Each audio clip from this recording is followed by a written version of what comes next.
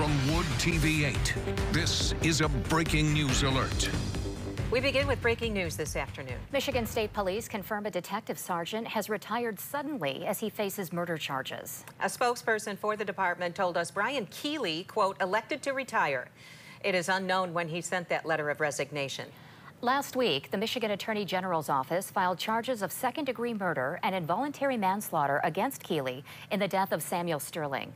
Keeley had been on the force since 1998 and had been suspended without pay by Michigan State Police. We have reached out to MSP to get a copy of his letter of resignation. We will update you both on air and online as soon as we learn more.